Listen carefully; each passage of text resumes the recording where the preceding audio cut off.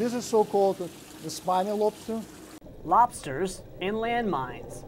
These two things may seem to have nothing in common, but a new discovery shows how a lobster's sense of smell may lead to better ways to detect hidden bombs. On the left and on the right side, that would be lobster nose.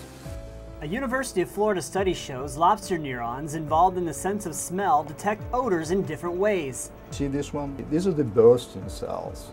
UF researchers studied neurons called bursting cells that continuously send signals even when other neurons involved in smell remain quiet. Computer models help researchers determine the role of these newly discovered bursting neurons that may help researchers develop electronic devices to detect dangerous materials. This discovery potentially can be used to create devices like electronic noses that would help us to sniff out, potentially dangerous chemicals,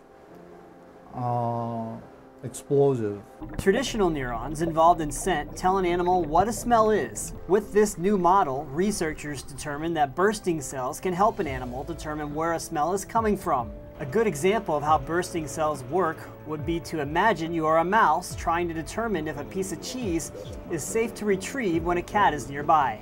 I can tell, using this bursting cell ensemble, I can tell that I have a time to get to this, piece of cheese and avoid being caught by predator. In addition to improving electronic sensors, this finding will help scientists better understand the sense of smell in all animals and humans. At the University of Florida, I'm Chris Bilovich.